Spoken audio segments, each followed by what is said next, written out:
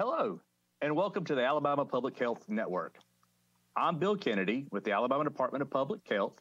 Thank you for joining us today for our program, Ethical Issues in the Age of COVID-19, Part 2. If you have a question about anything being discussed today, please call or email during our broadcast. The phone number and email address are on your screen now and will appear again later in the program. Also, if you're watching this on Facebook, you can leave a message there as somebody is monitoring it. Also, the handouts and evaluations are available online. You will need to register for this program in order to access those materials. Continuing education credits have been approved for nurses, dietitians, and social workers for this program. In order to receive credit for this training, you must watch the entire program, then complete and return the sign-in sheet and evaluation. If you're watching this program on demand and want to receive a social work CE certificate, you will need to complete the social work test and send it in, along with your sign-in sheet and evaluation.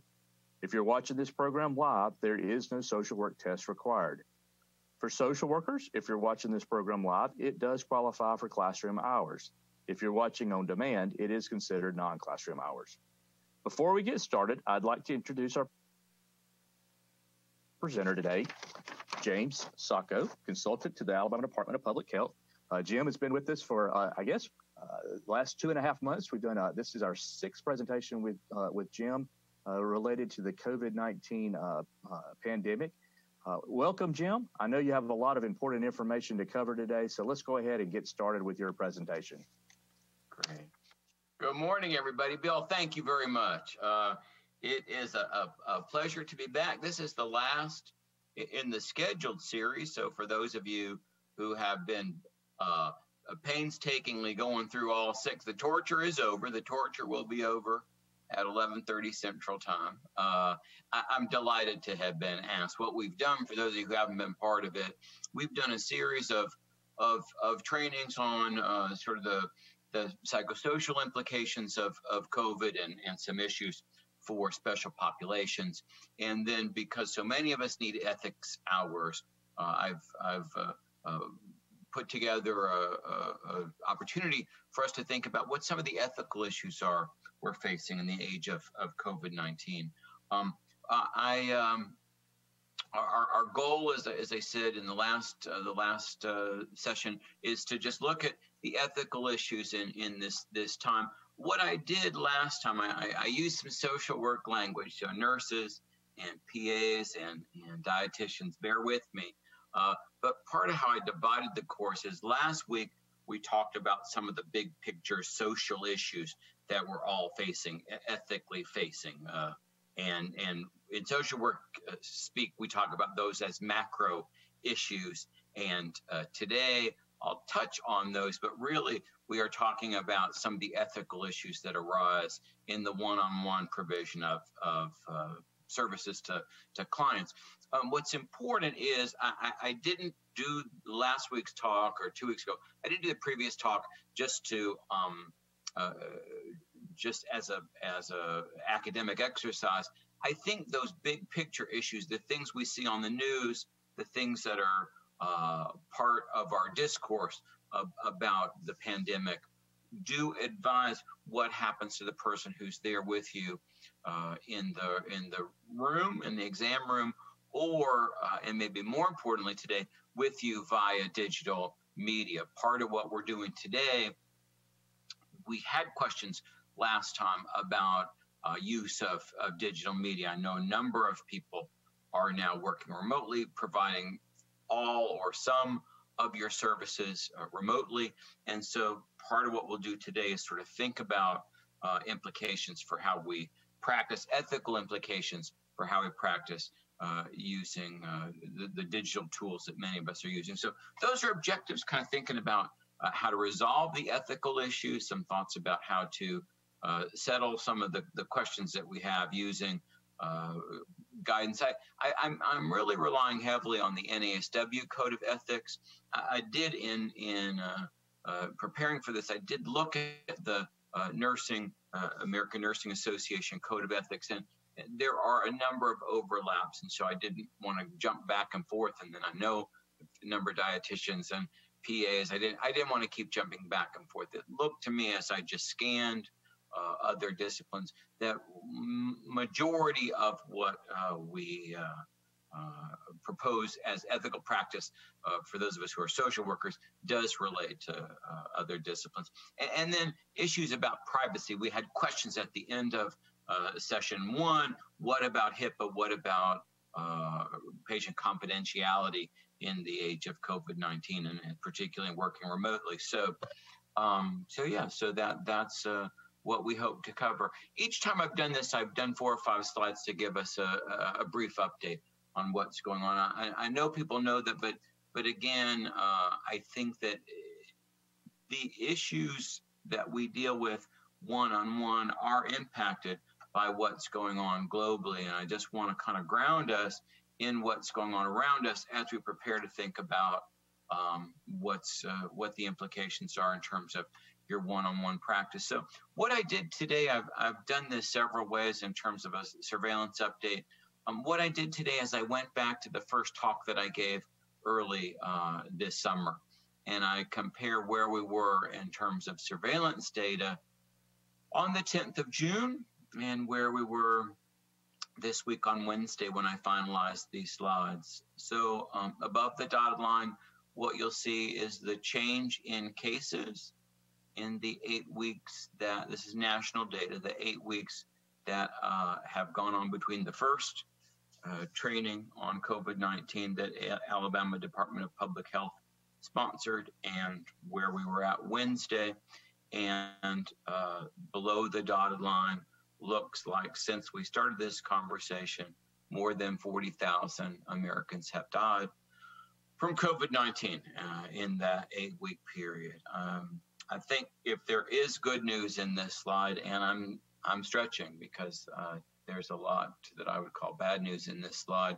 If there's good news, I do believe that we're better at, even in the 8 weeks that I'm discussing, I think we've gotten better at clinical care, how to respond to COVID, even in an acute care setting, and how to avoid. We're better at keeping people alive. Is the good news. That said, for those who want to ignore the need to take precaution, I don't think that should give us too much reassurance, because what we also have learned is the chronic nature of some of the symptoms, the cardiac, neurological, respiratory, long-lasting implications of COVID. And we only have 6 months of study, so we don't really know. But it appears that for people, even with mild cases, there are lasting systemic issues that stay with people, that are part of the long-term consequence. So finally, some good news about Alabama. I've been with you 8 weeks hoping to get some good news. What we know is that early states that opened up saw a surge, Alabama, Arizona. I would add to this list states that aren't really pulling back: Georgia, Florida, Louisiana to some degree. But the good news is that states that were early April, early May were saying, let's have restaurants, let's have public gatherings, let's saw that surge early this summer, and a number, including the great state of Alabama, have reverted back to mandatory mask wearing, more restrictive social distancing, restrictions on how many people. And, after a very scary time in midsummer, these states are seeing a decline in cases. I can't help but think it is a return to those restrictive prevention measures that's contributed to that. Again, mask wearing, number of people who can gather at public gatherings, and I think bars and restaurants. I mean, nobody wants to go out and have a drink Friday night more than me, and yet it is just not safe in the United States of America to go into a nightclub, go into a setting without a mask. I will put a stake in the ground and say it is not safe anywhere in America to go into a bar with 30, 40, 100 people tonight without your mask on, and probably with 100 people, it's not safe because of the number of people. If I were to talk about what's going on globally, done several iterations of this. The worst news I think that I bring is the outbreak in Brazil, horrifying outbreak in Brazil, largely, especially impacting lower socioeconomic neighborhoods in big cities in Brazil, devastating parts of Brazil. And what's happened is the countries that surround Brazil have seen their own explosion. Again, in the same way that if one state said, we're not going to be careful, and other states around it, or the state that said, we're going to be careful, but the states around it weren't being as careful. Just a reminder about the porousness of borders. And in South America, again, as I was getting ready for this talk, the countries surrounding Brazil and South America continues to be a significant uptake in Russia in terms of cases. And many people question how honest the Russians are in terms of sharing surveillance data, but it certainly appears, even from the data that's been shared, as if there's a significant increase in prevalence, and more concern about India, where just billions of people are at risk, and rapid growth, again, largely in urban settings in India. But when I looked this week at hotspots for global growth, these countries rise to the top. What's not new, not sure what to say, but the political nature of COVID-19. Bill was sharing a story that somebody he knew was out recreational and got into a people shouting to take off their masks when they were out in public. That unfortunately, what is, I think, a pretty clear public health issue has become a sort of us versus them issue. There's no other way to say it. And unfortunately, I think I would argue deepened our already enormous political divide in this country. The last reminder there, I've spoken about this before, we don't have it quantified yet. I'm not sure exactly how to say, here's what peer-reviewed journal articles tell us. But I think most people anecdotally believe there's an extraordinary wave of behavioral health problems that are accompanying COVID-19. We know that every month since February, there's been an increase in overdose deaths in the United States. There was a brief study embedded in the census in May. They just did a quick snapshot in May, a couple thousand people, census takers asked questions about anxiety and depression. 35% of people in that very small sample showed signs of generalized anxiety disorder, and another 25% had signs of major depression in that brief study. Now, surely some of that was predated COVID-19, but again, what I've read and hear is that behavioral health providers are experiencing a wave of business, and much of it related to COVID-19. So here's the non-update. I've given you the update. Here's the non-update. Wash your hands. Wash your hands. Wear a mask. Social distance. The ways in which we prevent transmission of COVID-19. Again, early on, how do you get it, and what if you're touching the vegetables in the grocery store? The good news in terms of an update is we know that touching contact, very unlikely. It's not to say it doesn't have a very unlikely. This is a respiratory illness. It's transported between people in a respiratory way, usually sneezing, coughing. We also know churchgoers, singers, musicians.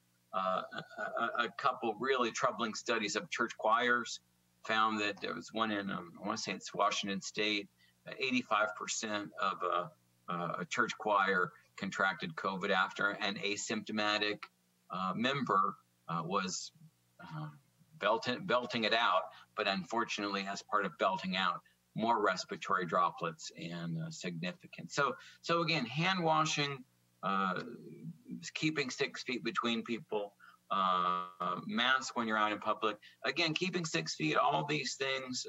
I reach down here because that's where I keep my hand sanitizer in the car. I'm so used to reaching for the hand sanitizer, even talking about it, I sort of automatically reach for the sanitizer. And then once someone's possibly been exposed, good public health practice is 14 days in isolation.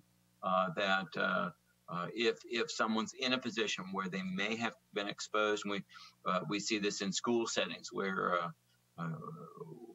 what will happen is when individuals at school may have had possible exposure, they're expected to go home. I think that's protocol. Bill, help me make sure that's Alabama protocol. Kid shows up positive for COVID-19, been exposed to these kids in these classes. Everybody goes home for 14 days. Is that the protocol in Alabama? I know you helped write that. Yeah, it is. If there's been a contact, if they're within that 6 feet for an extended, 15 minutes or more. Okay. Thank you. Yep. And I know some of you are doing partner tracing. I know a number of the social work staff in Alabama have gone home doing that. We had a case somewhere in North Georgia where the school system, the high school opened up, had a case, and because of lots of exposure and whatever, I think they sent 900 kids home on 14-day self-isolation. That's good public health practice. It's disruptive to the school year. It's disruptive to those families, and we're going to keep wrestling with that.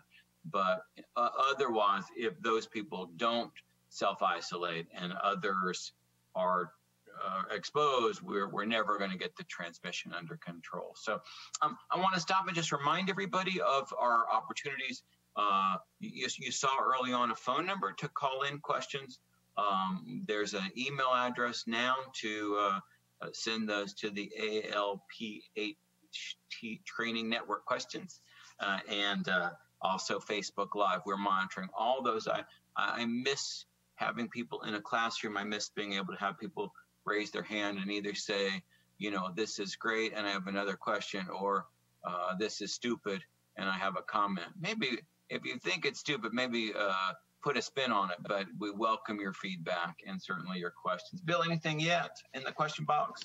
No, but I did want to piggyback off of that. I know that we've got some case studies coming up in a little bit, and so we certainly want some feedback and some response from those that are watching today to help us with these. So just put a plug in for being ready to send a question or an email. Be ready. Thank you. Yeah, part of what we're talking about today is the difficulty. I think ethical issues are always hard. When the department contacted me, it's a hard thing to do because there are some things that are clearly black and white. Again, as I reviewed the state of ethics, there's some clearly things that are malpractice, that are wrong, sexual relationships with customers, stealing from your employer. And then there's some gray area in terms of what's best practice, what's in the client's best interest. Part of what we juggle as public health people is we're juggling, and this came up last week, we're juggling what's in our client's best interest. We have to juggle the public health good. One of the unique things about being public health professionals is we've got to think about our dual client relationships. That is, the person in front of us absolutely is our client, but anybody who does partner tracing for STIs or observe therapy or people in children and family services that are keeping kids safe. We do some things in public health that really speak to the public health good. One of the things I talked about last week was how since the 1600s, that's the earliest I could go back, there had been laws about quarantine, and sick people should stay home, and people who are infected on ships from other countries weren't allowed to land. So from the earliest days before there even was a country, the idea that there was a desire, need to protect the public health good has always been part of our conversation. And yet there is the person in the room.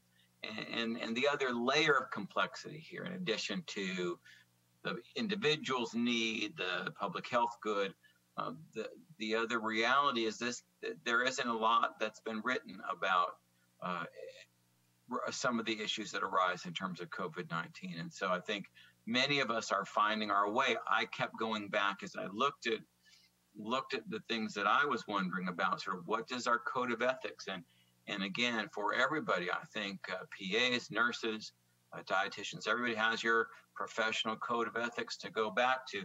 There are going to be places where things are really clear, where the decision to make is clear because it's clearly a violation of ethical principles to not act in that way. And there are probably going to be places where that conflict between your need, patient need, public health good, create a gray area.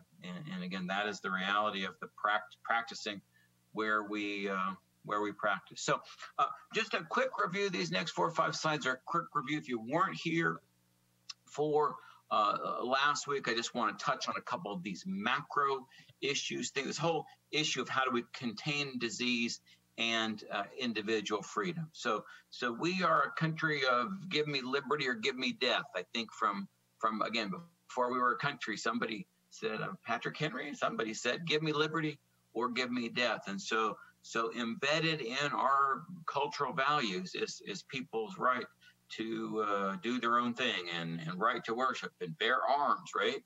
And in the 21st century, in recent times, I guess dating back probably to the Tea Party revolution of late in the last century, just sort of more concern about how much tax and government overreach. There's a real, I think, been a backlash that the government is too involved in taking land from people, and there's a movement, particularly online, of people that think the government wants to take firearms. And so all that culminates, that tension culminates in what we saw certainly early on, but by mid-late April, people started to rumble about the government can't tell me whether to wear a mask or not. Again, Bill's friend, people shaking their fists, take off your masks. The reaction, these sort of organized liberate North Carolina. Somewhere people went to Raleigh, liberate North Carolina, protested at the state capitol to say the government can't tell me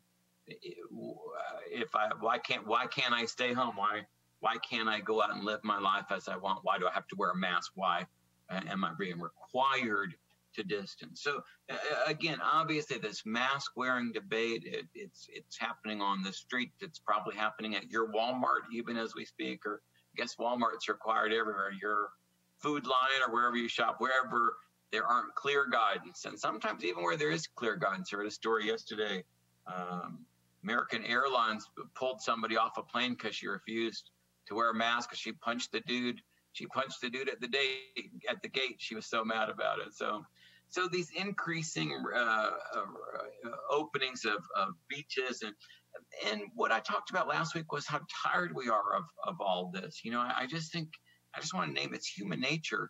Just I'm tired of having to wear this mask. I'm tired of having to stay home. I wish I could go out for lunch with people. I wish I could. I think most of us, the true introverts are like, well, it's not really that big a deal. I'm home reading. It's a lot of peace and quiet. So there's a sliver of people for whom COVID-19 and the restrictions have not been so problematic. For a lot of us, we are chomping at the bit or wanting to get out. So again, I think when Bill talked about his friends who were screaming to take off a mask at strangers they didn't know, I think it was probably this political thing, like sort of, are you carrying a political agenda? You know, sort of, I perceive you because you wear a mask as being more politically liberal. Again, what looks to me like a personal choice, what looks to me to be a pretty savvy public health thing becomes a sort of political thing. And then this confluence of skepticism about whether COVID is real and do masks work, and anti-government leaning, what about masks? So opening schools, Bill, 2 weeks ago, Bill was pulling his hair out. He'd been part of an Alabama public health group that had been coming up with guidance about schools. Everybody left.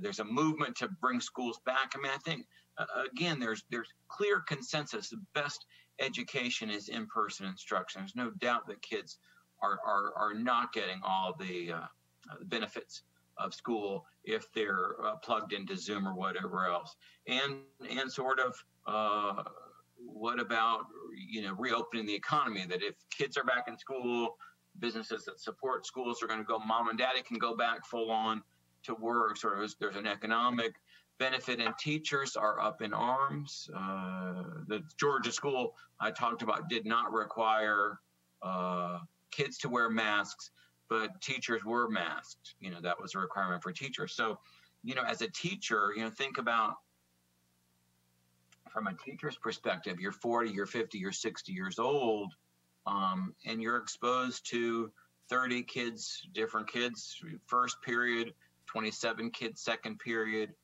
28 kids. Again, if you think about the level of risk in a classroom setting. The other question that's yet to be determined is what's our tolerance going to be for COVID-19 infection in schools. I wonder, as we start to see third grade class with 6 kids get sick and another 24 go home, whatever. I just wonder in places where we've pushed for in-person instruction, what the threshold is. And I don't have the answer. Thank heavens I was not on the committee where I had to decide. That's why they pay Bill all them big bucks in addition to the prestigious title. Bill's making all that jack so that he can sit around and say, here's what we ought to do in terms of schools. I don't have an answer, but like I said, my belief is that we're going to reach a tipping point where the risk of COVID is untenable. And even though kids tend to be less symptomatic, disease appears to be, I'm watching my words, disease appears to be less serious among people, young people. Those kids are coming back to their parents in their 30s, 40s, 50s. They're going to see Nana and Papa in their 70s, 80s, 90s. And so what we've got when we say, oh, it's no big deal, the kids are exposed. If there's a mistake, that has significant implications for the parents, for the grandparents, and for community spread. Again, I'm glad that it was not my decision to make about when and how to do that. So the last thing I talked about, kind of big picture, is just this dramatic shift to a telework situation. 42% of the workforce as of June went home. 2/3 of U.S. economic activity, with 30 million people out of work, just over 30 million people out of work. A third of the workforce is not working.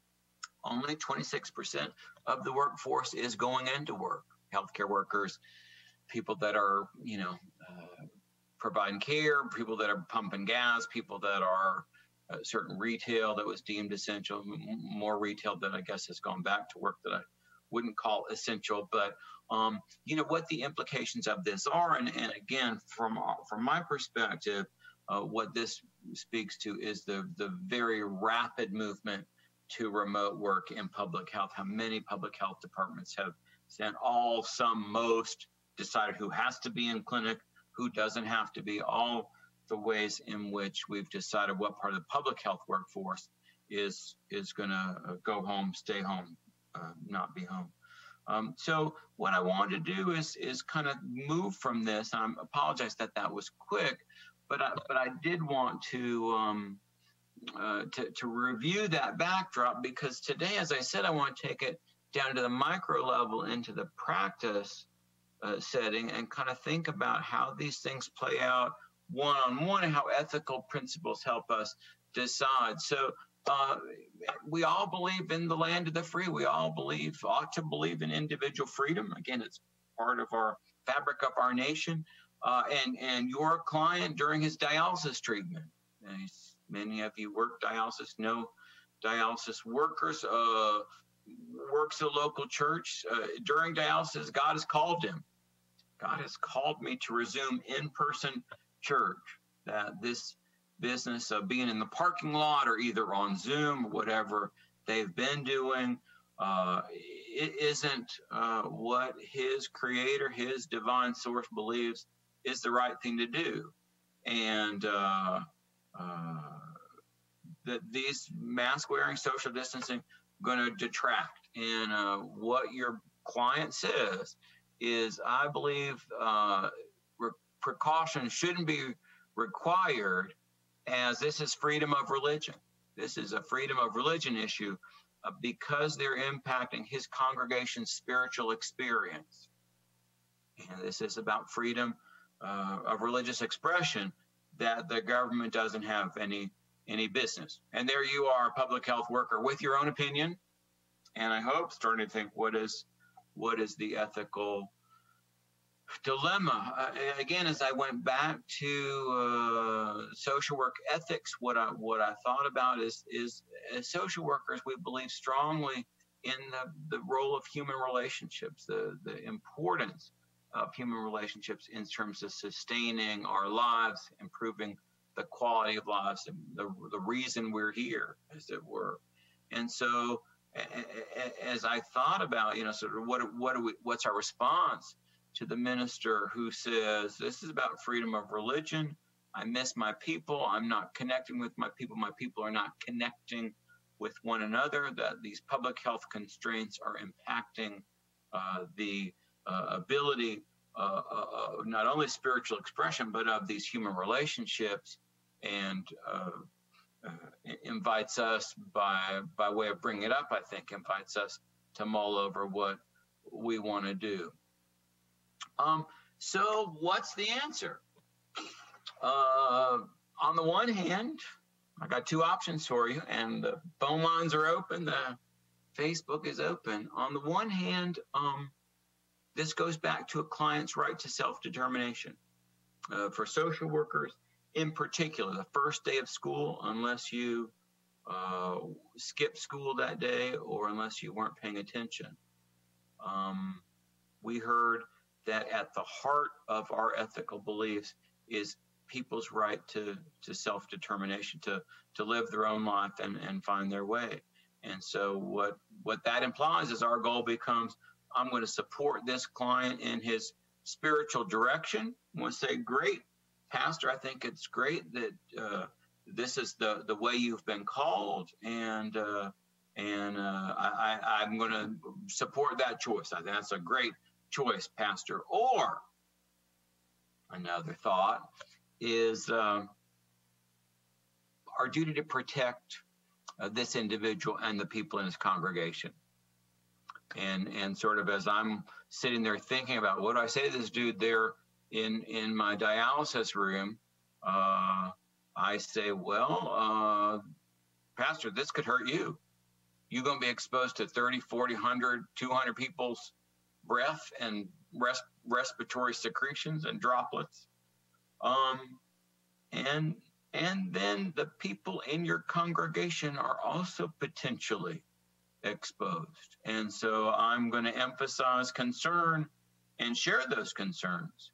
And I'm going to discourage him and to face the risk he faced, and I would encourage him not to act on your instincts. Pastor, that's a bad idea, and here are all the reasons why that's a bad idea.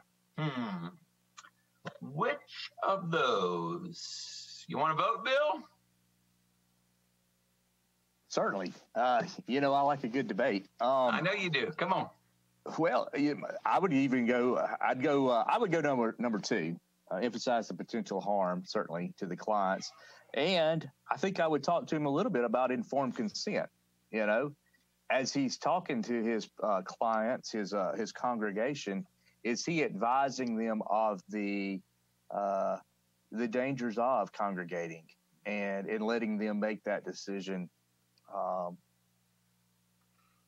with an educated, decision making there. Yeah. And I've heard congregations here in Montgomery, some are opening back up, and they're putting a lot of things in place. They're making sure they've changed their Sunday morning worship service to cut down on the number of interactions.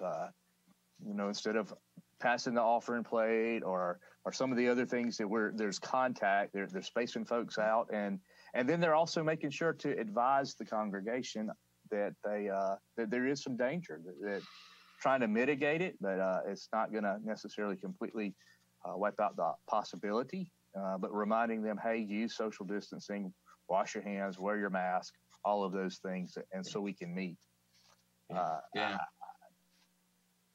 That would be my thoughts.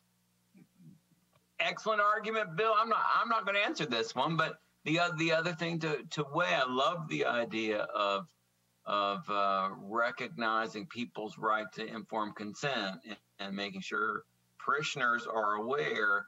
The other thing to factor in is the influence, depending on the circumstance, the influence the pastor has among his churchgoers.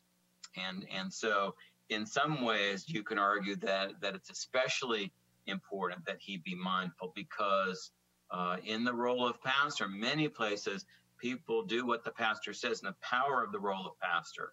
And so when he says, come on, y'all, let's open up, particularly if he doesn't invite informed consent and talk about the downside of that, I worry that there could be undue influence. And Jim, I have actually had several conversations with a variety of different pastors, and we talked about back to the slide right before that, talking about the importance of human relationships, talking about recognizing that importance of human relationship and how that is important in a church. Oftentimes, you've got an older population that maybe is a little isolated, and in churches, that big key opportunity for them to have some social contact.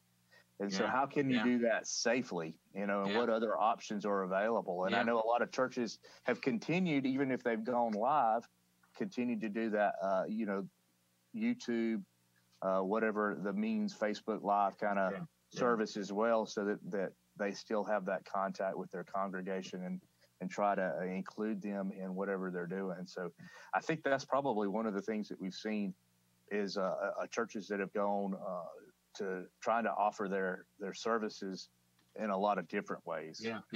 Very cool. We've got some churches here in Asheville, Bill, where they're doing it on the parking lot. People are social distancing. The preacher, I guess, is there with some kind of sound system out in the parking lot. People are spread apart. I drove past a couple weeks ago. I drove past a pretty small congregation. They were all masked, all in chairs 6 feet apart, and the preacher was doing a kind of late morning service. Well, let me give you an easy one, Bill. That was tough. I apologize. Here's an easy one for you. This is about mask wearing, and again, one of the big picture issues that plays out right there. In this case, it would be a case management or mental health providers setting. Your client, Mr. Barnes, stated in the past that he believes mask wearing is a political plot, and says in America they can't make me wear a mask. He gets injections, long-acting injectable medication to manage his schizoaffective disorder out every 4 weeks. So Mr. Barnes, in order to not have the very serious complications of unmanaged schizoaffective disorder, takes advantage of your mental health centers or psychiatrists, or probably not primary care. I don't think most primary care is going to do long-acting injectable. Somebody psychiatric is ordering, and behavioral health administration of his long-acting medication. And he's going to come back in 4 weeks, and here we go. So again, as I sort of mulled over, what do we do with someone who believes, their political concerns conflict? Part of what I struggled with as I thought about this is that the belief in our dignity of the individual, the worth of each person, the ethical principle from the NASW code talks about we will respect the dignity and worth of the person. And so sort of my belief that gosh, if that's the case, that as we prepare to think about how we respond to Mr. Barnes, we'd better bear in mind that this is an individual who ought to be allowed his expression that the position of respect is to allow him to act on his beliefs, and we should accommodate that. Here's your answer. The clinic should accommodate Mr. Barnes' perception of his needs and support his dignity by administering his injection as planned, regardless of whether or not he's using a mask, whether or not he consents to mask use. That it is our job as ethical providers to provide the necessary services that he needs, regardless of his use of masks. Or the other possibility is Mr. Barnes should be informed of the danger to himself and others by his refusal to wear a mask. He'll be advised that all consumers are expected to wear a face covering at every visit, or here's the tricky part, services will not be delivered. And for anybody who's worked with someone who needs long-acting injectable antipsychotic medication to function, what the implications of our denying service have implications for Mr. Barnes, but also for the community in which he lives. Bill, where are you going to go with this one? What do you think? Well, fortunately, here in Alabama, the governor has required masks, and done. And so, yeah, we're okay there. Okay. I don't know, you know, but we're still hearing it. I mean, we're hearing it all over the state of isolated or specific situations where folks are refusing to wear masks, and they're being, you know, advised, I'm sorry, you can't come in. All right. You know, you'll need to find another place to receive your services. And so, whether it's a grocery store, whether it's you know, a restaurant, whatever the case may be, folks are being turned away here in Alabama. Now, in this case, let's shout out to Governor Ivey for helping us out of this one. Yep. So, and depending on where people are outside of Alabama, you go right across the state line into Georgia, though, and it's not a requirement. And even though you may know it's best practice, you know, what do you do? Yeah. So, and again, Bill, we're not Walmart, and this guy not getting his long-acting antipsychotic is going to have enormous implications for him, for his family, for the place that he lives. All right, here's an easy one. Your client is Ms. Jones. She's there in the WIC clinic. I know I got some WIC dietitians. I hope I got some WIC dietitians. So dietitians, step up here. Give us the answer. If you have one in the chat box, send an email.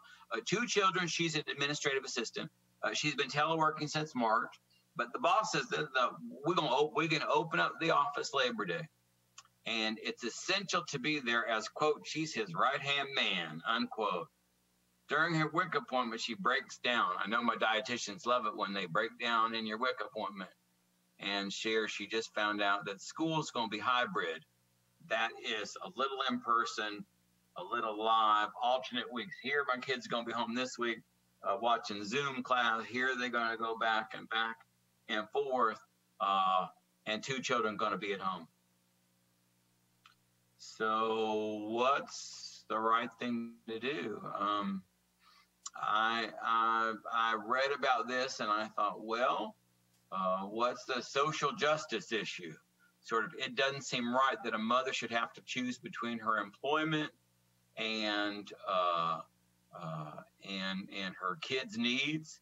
And doggone it, social workers are ready to take to the streets and say this is unjust to make a woman choose between employment and the needs of her kids, and we're going to advocate. So I got the answer. You should advocate for Ms. Jones and actively help her seek legal representation. You're going to call the health department lawyer, say, can you get her a deal? You feel her civil liberties are being compromised, and the appropriate stance for her and you as her advocate is to fight that employer's unjust decision mandating her to go back to work. Or that employer has a right to set expectations. It's his shop, it's his car dealer, it's his whatever else, including where they work.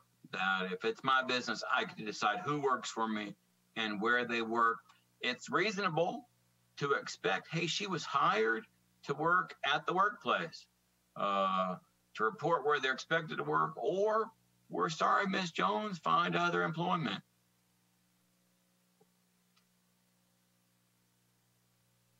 The answer is, Bill, I hate to tell you, the answer is a lot more like number 2 than 1 on this one. And that is not my personal wish. It's the limits of her legal protection. What we know with the CARES Act funding is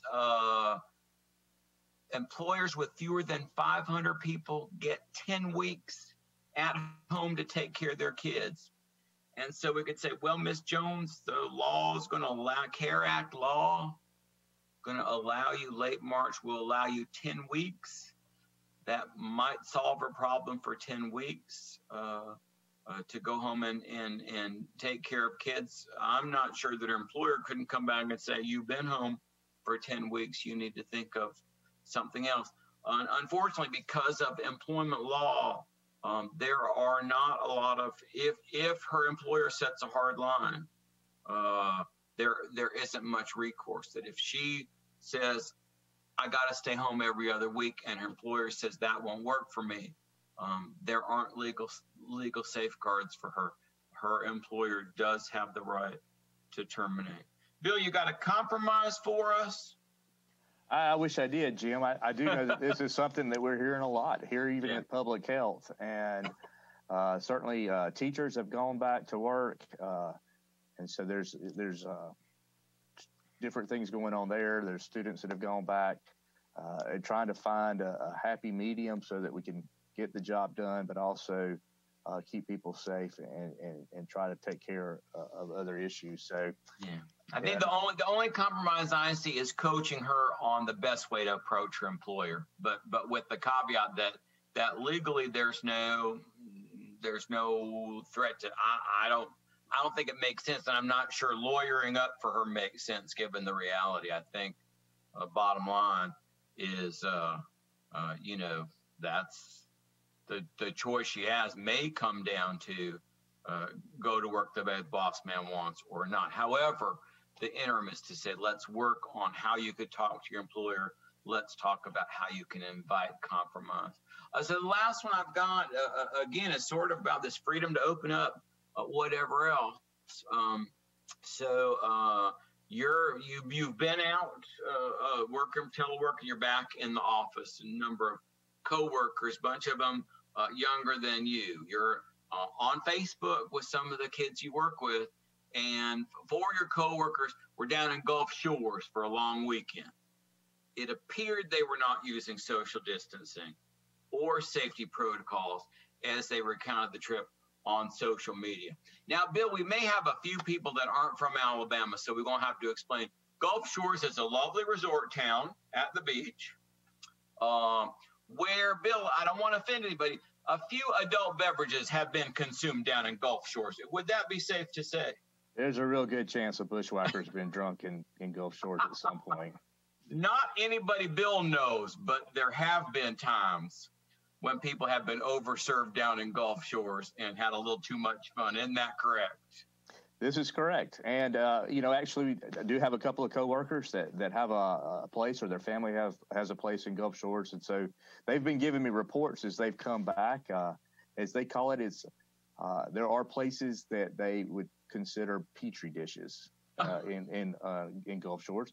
Not all places, certainly not all places. And a lot of good things are being done. A lot of social distancing is being done. Restaurants down there are trying to work with what they can. And but then there are other places where folks are just not paying attention and not social distancing. So I would guess a place in May when we opened up some bars said, let's go for it and let's really let down our hair, I would guess. Yeah, and I think, you see maybe out on boats where they're gathering together and tie your boats up. Yeah, that kind of thing. All right. So, I went back to the Code of Ethics, and it talks about how we're supposed to treat our colleagues. So I don't know that this relates to nursing code of ethics and dietitian code of ethics, but we've been we are told as social workers and ASW code of ethics, treating our colleagues with respect and represent accurately and fairly views, obligations. We should avoid unwarranted negative criticism of colleagues in communication or with other professionals. What our code of ethics tells us. You've seen people honky-tonking on Facebook. They're now back in the office, no masks, sitting in the lunchroom with you. So, what's our answer? On the one hand, I think, gosh, we need to respect our colleagues, and it means let them have a break from work, have a little fun without judgment. They're probably taking precautions, you say to yourself. And by the way, you are not the office police telling people who can and can't go. I had a friend come to town last week and we did a social distance thing, but we put our heads together for a picture at the Ansa High School girlfriend, and we put our heads together for a picture. And somebody called us out. I hope your face masks were in your pocket, right? So we did. I did have the Facebook police call me out last week. Or given the increased risk that you think occurred, you saw these girls on Facebook.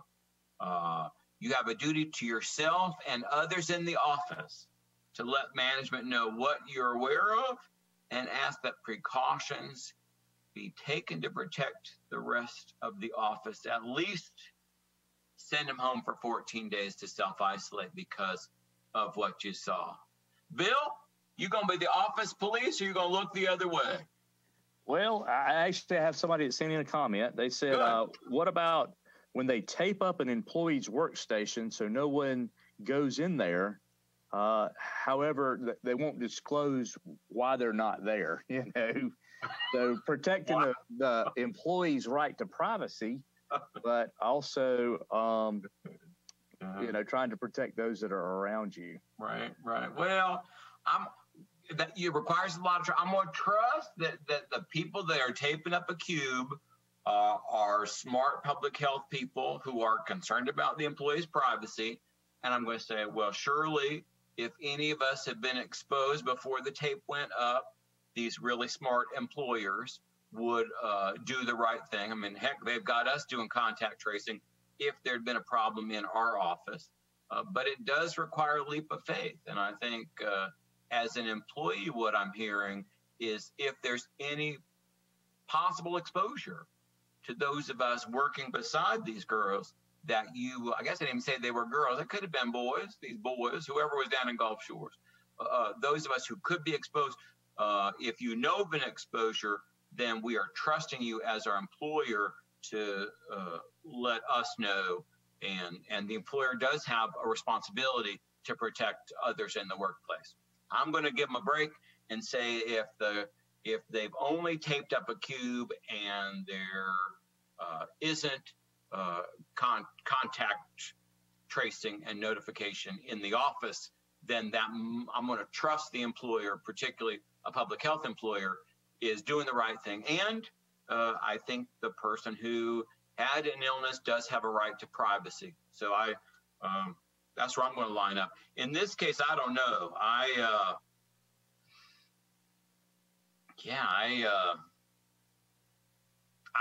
probably am not going to say anything, but I'm going to keep a real wide berth for 14 days and stay away from everybody for 4. I'm going to stay out of the lunchroom for 14 days and do whatever. Bill, you gonna engage the boss, or you going to let it go? You know, I think I'm gonna probably let somebody know.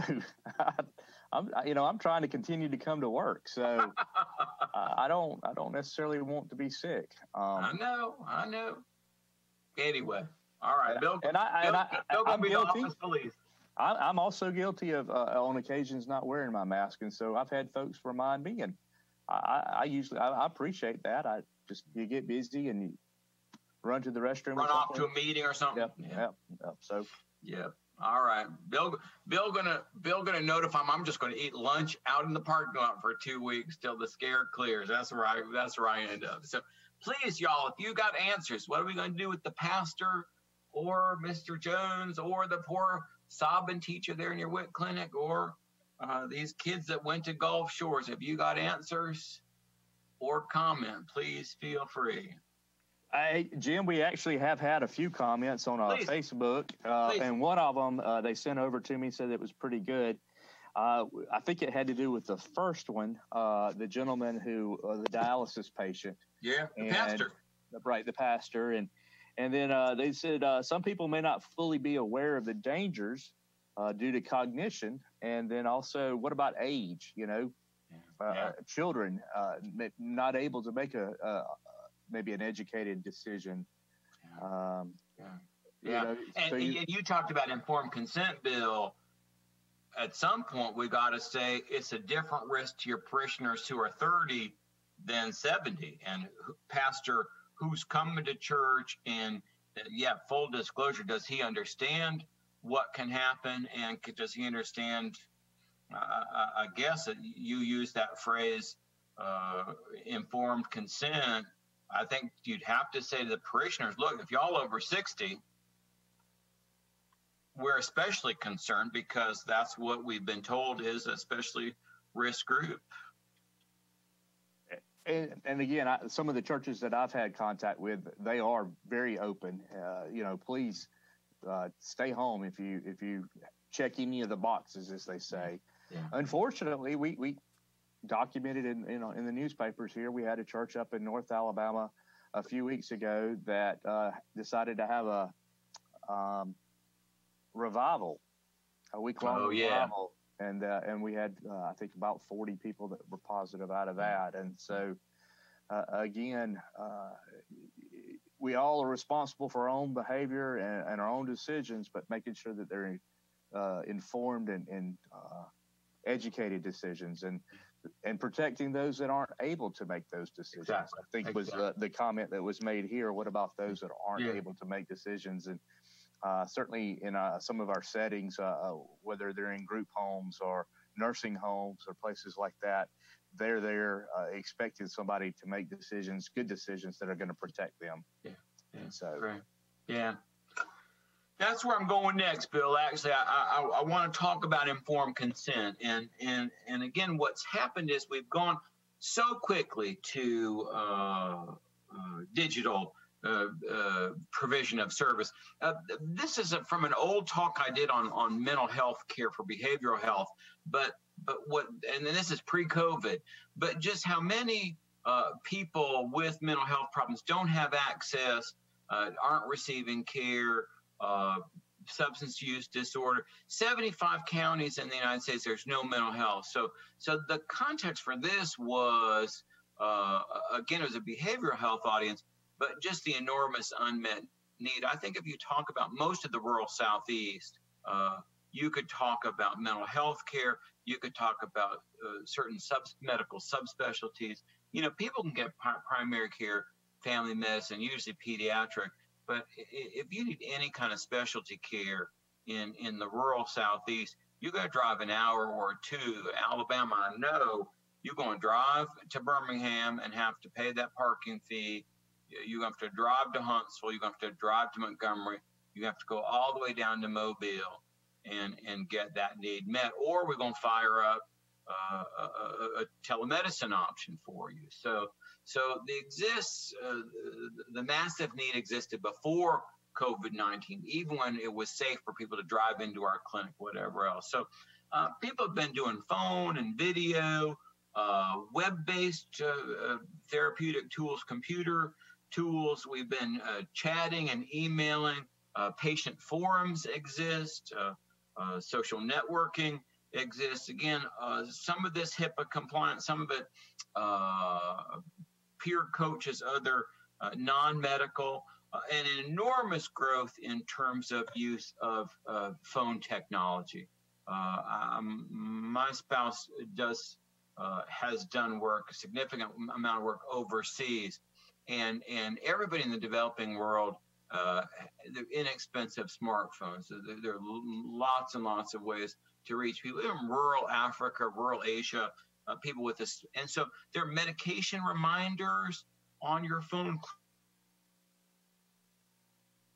clinic appointment reminders, enormous explosion in the last 10 years of health-based phone apps that in this country as well, certainly teen pregnancy, medication adherence, all kinds of different things, but also overseas, where if you got your phone, we can remind you to go to your appointment, we can remind you to take your blood sugar, we can ask you to monitor your blood glucose level, all kinds of ways that the phone becomes a therapeutic tool. And then COVID-19 comes. And so what we see is early in March, the Center for Medicaid Services says, hold on, no restrictions on telehealth. Medicare, Medicaid, CHIP services, child health services, can be billed at office rates. So there was this fast, enormous push. And they say, we don't care about copay. That shouldn't be an issue. So your Medicaid WIC visit will be reimbursed at the in-office rate. Don't worry if your patient can't just keep them WIC patients being seen. You only need consent once a year, again, to try to minimize the burden. As you know, as this rocket ship took off and this enormous need, we're all figuring out kind of how to do it. The federal government tried to move away as many restrictions. And so all kinds of folks, dietary, PT, OT, we've all expanded virtual check-in, e-visits, telephone during the crisis.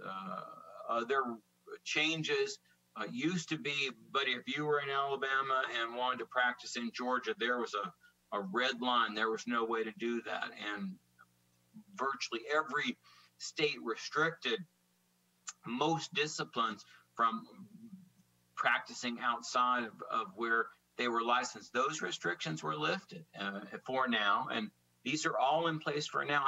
Because I don't have a crystal ball when COVID ends or when it changes. I'm assuming for the foreseeable future, even though I'm based in North Carolina, and I know there's a need for clinical social work services in Alabama. I'm on contract with Bill, and we're going to go ahead and get on that. For now, those existing geographic restrictions have been lifted, most parts of the country.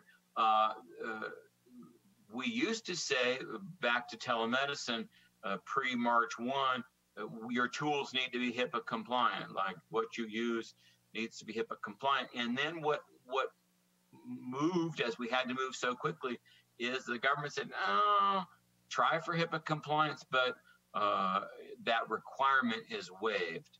And the legislation specifically said don't use Facebook Live, Twitch, TikTok, or other kind of public tools. What Bill and I talked about this before. The thing, Alabama Department of Health said you're going to use our software and our hardware only.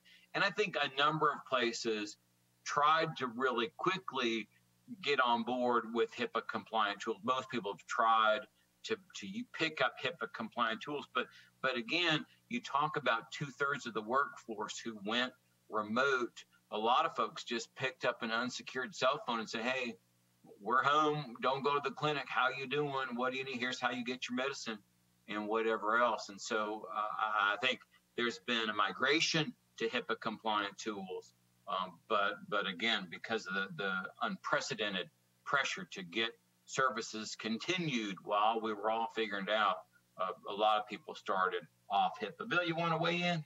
I do. I had a comment earlier talking about this very thing, and certainly just because maybe HIPAA compliance has been waived, at what point do you still have a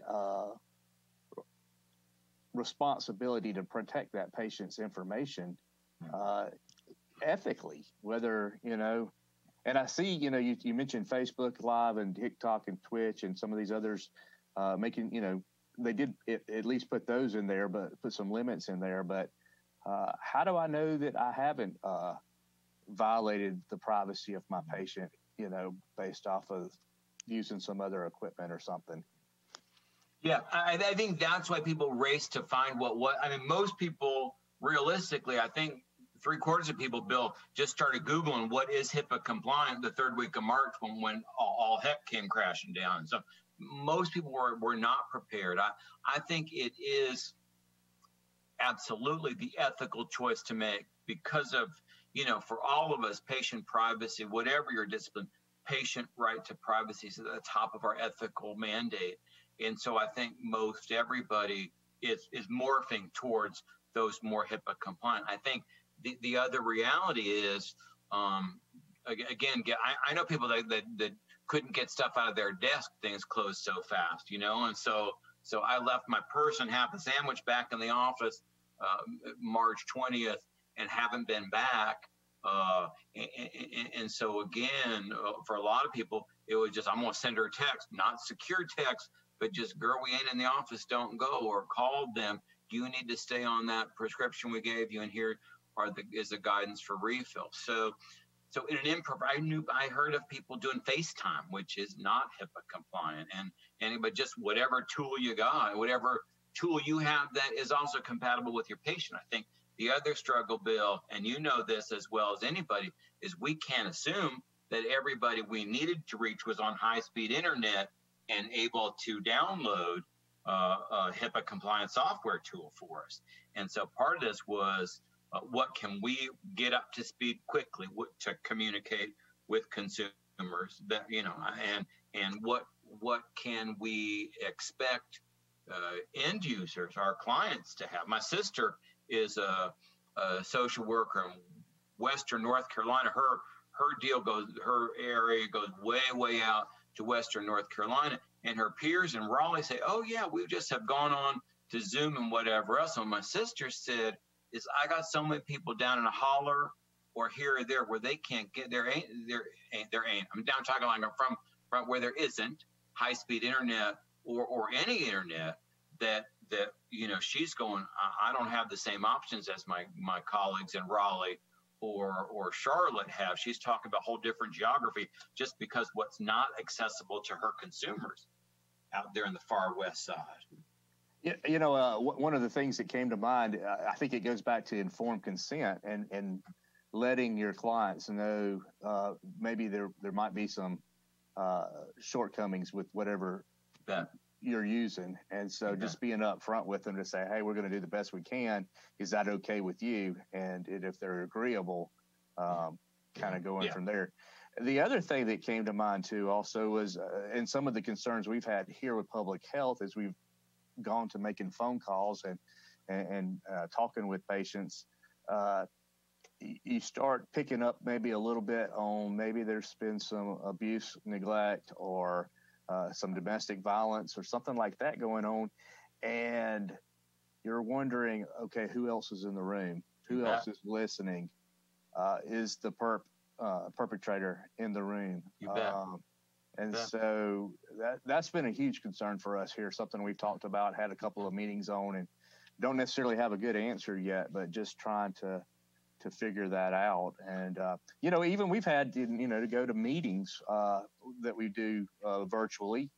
And afterwards, I was on the phone talking to one of the folks in the meeting, and I said, y'all were kind of quiet today. And the response was, I don't know who else is in the room. I don't know who all's listening in. Right. And so they're a little hesitant. And so that communication has been hampered a little bit by not knowing who else might be off screen. So well, and Bill, some consumers don't know to not open up their smartphone. They're at McDonald's and talk to their psychiatric case manager, right? So I'm at McDonald's talking about, I took my Lamictal, but I don't know that it's working and whatever else. And what's your dilemma? You're there talking to the whole group at McDonald's. The other reminder, Bill, whether perpetrator's in the room or not, he's going to go back and check her phone. And so for all of us to be mindful, I've done enough work in intimate partner violence to know that it's the threat of who's there right now, and does he follow up? And most likely, you should assume a text message phone calls. He's going to follow up. So, Bill, you've mentioned informed consent. I got a lot of detail here. I'm just going to kind of gloss over. I wanted people to have this information, but it really is better used as a resource later. I'd say when you go into staff meeting, when you talk to your IT people, say, hey, I was on this webinar with ADPH, good looking bald guy. Please say it that way. Good looking bald guy said, we got some questions of informed consent to weigh in here. And so just the next 5 or 6 slides, just invite you to think about, and again, I'm not sure everybody on this call answers, but as you interact with your supervisor, with your work team, with the people that do IT for you, asking yourself kind of how we establish informed consent about process and options. Again, is the consumer talking in real time with us, that's synchronous, or is it a kind of listserv where I'm sending a message, they're sending? What are our standards for responding? How often? What do we do about misunderstandings? And here's a tough one. Best practice says, here are the options for you. I think best practice says, here are the options for you in terms of service delivery.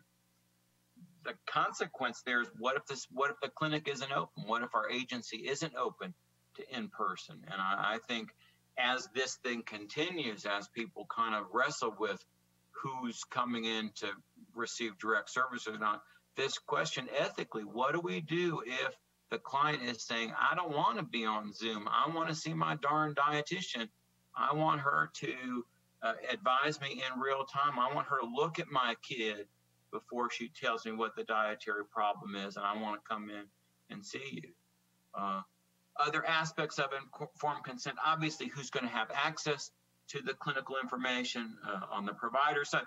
On the technical side, once you add sort of electronic communication, what does your IT staff have access to? What do they do with that information? If you're doing a group level intervention, or, I'm thinking our friends at Wise Woman, shout out to Wise Woman, people that sponsor these meetings. If they're doing the fine group work that they do, who's on that computer then? And again, sort of questions about who else might be viewing. I think as informed consent, the benefits and challenges of the technology is part of it. I think making services more accessible has to be there. And for many of us, certainly early in the pandemic, stay-home order, it was the only way to access service. And so, I think still for places that are not allowing customers or limiting how many consumers, this is a way to keep service continuity for now. And we're working towards privacy and maybe have time to reflect in between visits, maybe especially with asynchronous communication. If we're emailing back and forth, or you send me your homework and then I send that back to you. The other advantage that I talked about, the deserts for certain subspecialists, the idea that certain you may have access to certain specialists you wouldn't have. So obviously at the heart of all of what we do, both ethically and legally, and here's where ethics crosses into legal, confidentiality for certainly for social work, and I think all professions, I think all healthcare professions, certainly all public health, confidentiality gets into the issue of federal law. And anytime I'm talking about ethics and I do or don't have this opinion, at some level you got to step back and say, hold on, what does the law say about that? Bill called me out with my mask wearing client and say, no, there isn't an ethical dilemma because law always trumps ethics. The law in the state of Alabama said, in this case, it's federal law, confidentiality law trumps all ethical concerns. And so confidentiality applies to all use of technology. They're exactly the same in person. Again, for those of you that had never used telehealth and until the pandemic, there's no difference in terms of what's protected patient information, what's not protected information. And then those gray areas where we're required to violate confidentiality. For most of us, we have duty to warn child abuse, neglect, sexual abuse, elder abuse, medical emergencies, threats of violence to self or others. All of those have state and federal law that require us to breach confidentiality. I want to make sure that's documented in the record. I'm not going to do that without my supervisor's knowledge and consent. I encourage everybody. I mean, again, you are a mandated reporter, but don't go down that road alone. I don't think anybody who's about to violate federal law should go down that road alone. I want that child's parents notified if there's abuse. I want the family of an elder who we think is being abused, but I don't think that's the kind of thing, because the consequences of violating confidentiality law, I don't think that's a road anybody should go down without your supervisor, without documenting your supervisor's consent, and probably without them checking with senior leadership and or a legal opinion, depending on if there's any gray area left. So in addition to sort of the nuts and bolts of privacy, the risks involved in privacy, how encrypted is the software, how can transmission between tools, again, the goal of all the HIPAA approved software, HIPAA compliant software, is it's encrypted. The safeguards during transmission are such that they don't pose a risk of breaches. And so based on the technology that you're using, you may be able to say, we're sure that this tool is encrypted. We're sure that the software allows transmission of these text messages between us in a way that can't compromise your confidentiality. And again, what you as an organization do, as a public health entity do to control, manage privacy, limiting who's involved, the use of passwords. Again, this is what your IT people should be doing all the time.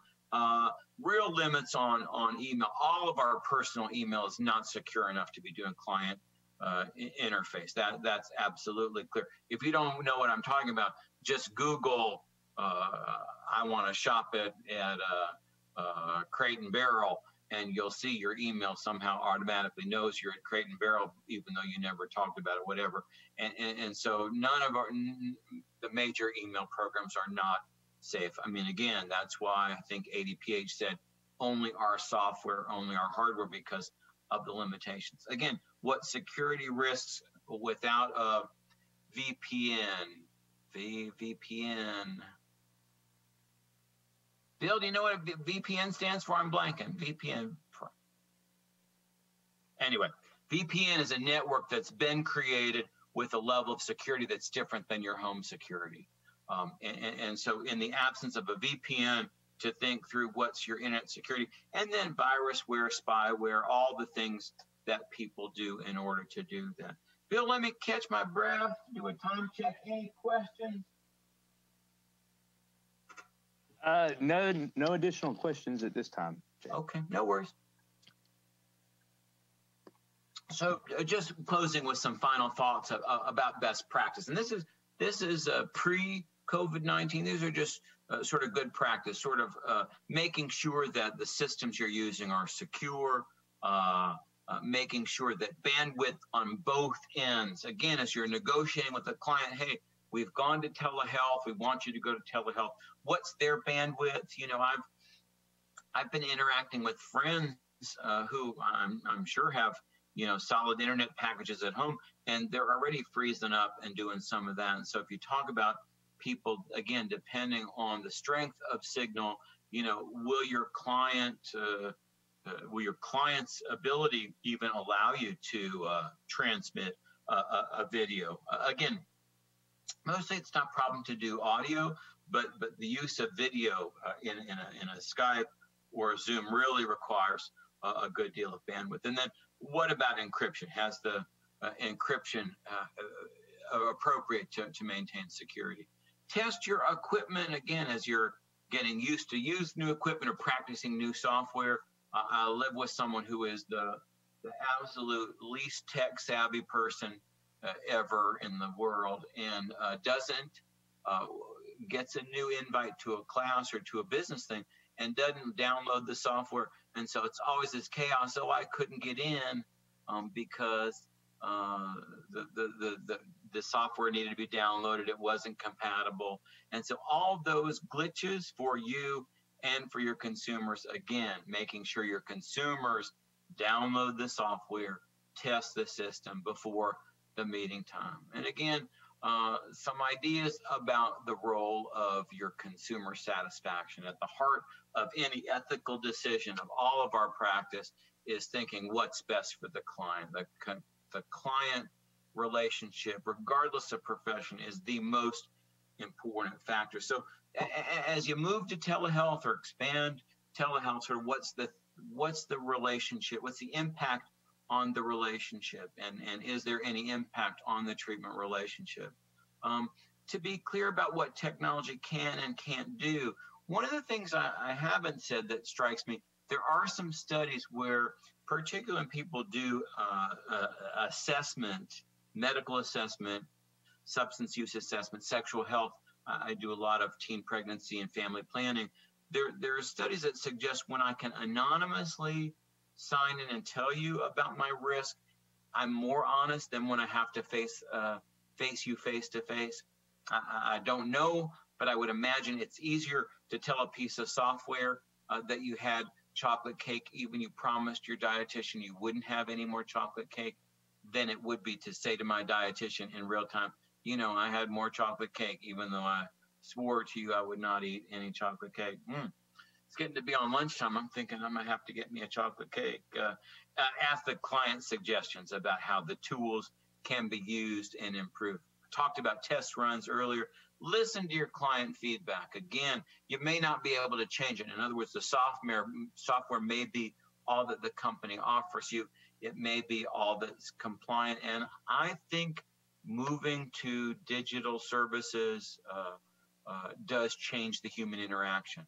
I said earlier, I am an old school trainer, and I just miss being in a classroom. I miss all of us gathering at the donuts there in the back right before we start, or there at the break and having a donut and whatever else. And so technology changes our interaction. And I think just to name that and invite your colleague to, invite your clients to talk about that. Talking about what data will be gathered, obviously some of our clients are already nervous there in the office about who's going to see that record. But once I'm transmitting over the web in a digital way, who gets that information, who sees these, who sees it, who has access to my record. And then again, remembering the goal is the client being able to manage their, self-management as the goal. Good guidance from SAMHSA that I took from a previous workshop, and I wanted to share.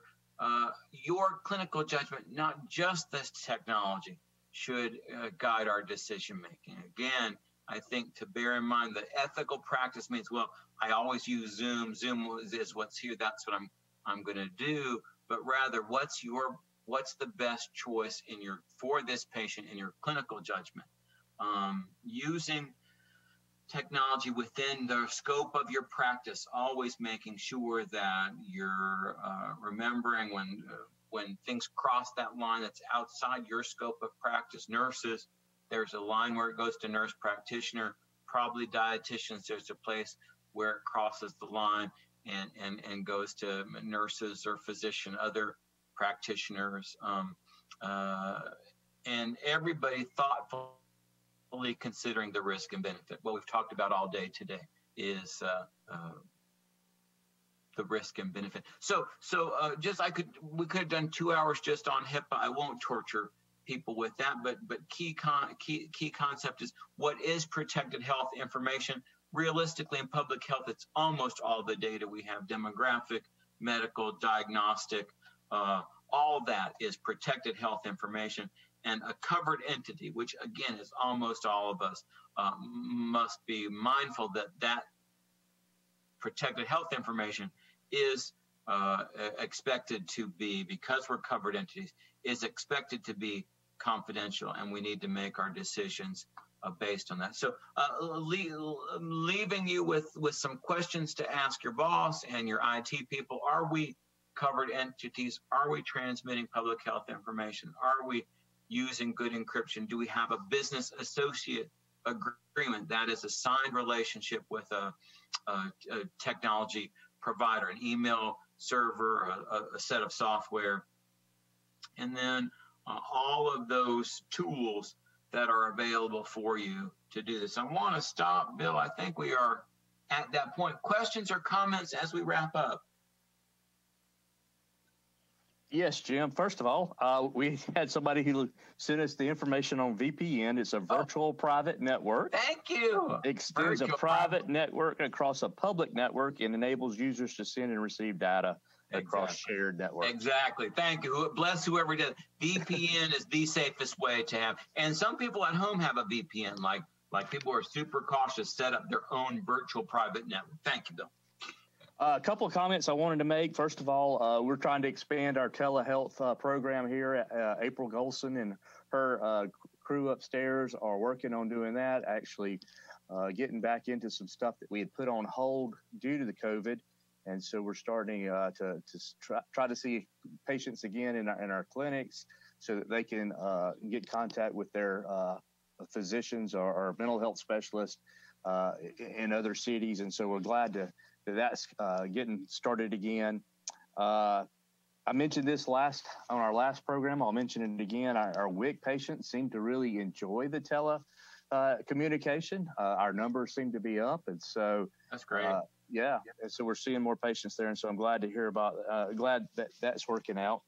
And of course, you mentioned North Carolina and the hollers and the back roads and whatnot. We have those here in Alabama as well, and so that's also a challenge for us is, finding there are a lot of dead spots in the state of Alabama where you can't get cell service or internet service. And so, that continues to be a problem here in Alabama and a challenge. So, and then bandwidth, you talked about that some too, and that's a big issue. As our schools are going virtual in some places, having enough bandwidth for the students to be able to get the education that they need, and it has been a challenge. So I've gotten off the interstate, Bill, down there in South Alabama and driven across over to Pensacola where my cousins live, and I promise I know the ground is flat. There ain't no holler, but there are some real gaps in terms of the digital age when you get off into Southeast Alabama. Definitely, Washington County, even Covington County. I grew up in Delusia, so. There's some spots there that are dead. So anyway, other than that, that seems to be all the comments we've got at the moment. Okay. Well, let me just real quick then. I want to thank. We mentioned this, but Bill and I want to thank the Alabama Wise Woman Program, Rhonda Holland, people that are with the Wise Woman Program. Excellent work out of the breast and cervical cancer prevention unit within ADPH, offering screening and all kinds of good things to prevent heart disease and other chronic health problems, manage diabetes and heart disease. So they've been kind enough to offer support. My friends at ADPH, all the good people there, Rhonda, Bill, Ryan, Brendan, Darren in the control room, and thanks to everybody who made time today. I know there were other things to do, and there's probably emails and phone that piled up. I'm grateful that people made the time, and I'm honored to have been part of this conversation. So thanks again to everybody. Bill, I'll turn it over to you to tell people how they get their CE credits. Thank you, Jim. Again, thank you so much for this topic. It's some great information, some good things to think about. And so this concludes our program today. And I want to thank you again, James, for being here. And I want to thank you for watching. I also want to thank Rhonda Holland with the Wise Woman for helping us put these programs on. Please remember that you can refer back to the training and resources anytime on our own demand through our Alabama Public Health Network internet. So with that said, have a great day.